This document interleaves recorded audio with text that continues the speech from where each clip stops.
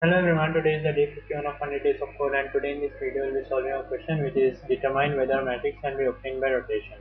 So we'll be given two matrices. This is the matrix given to us and this is the target one. Okay, we have to find out if rotating this matrix will give us this one or not. Okay, so what we'll be doing is we'll be shifting each of these elements right by one, means one will come here, zero will come here, one will come here and zero will come here.